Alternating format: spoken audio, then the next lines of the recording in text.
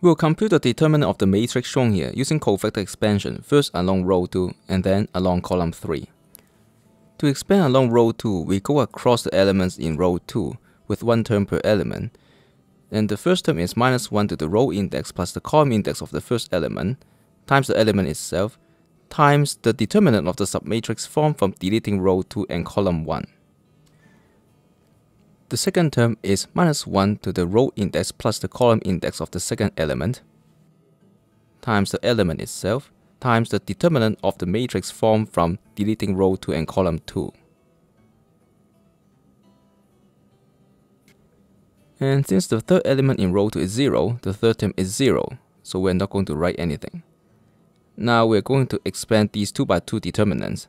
The first term will give us minus 1 times the determinant is 1 minus 0 plus 2 times the determinant is minus I minus 0.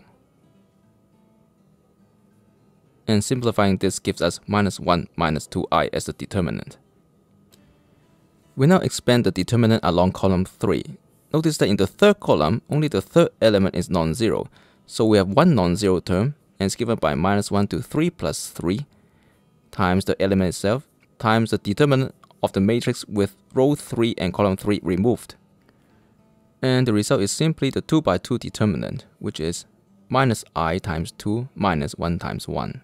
And that's minus 2i minus 1. And that's precisely what we had before.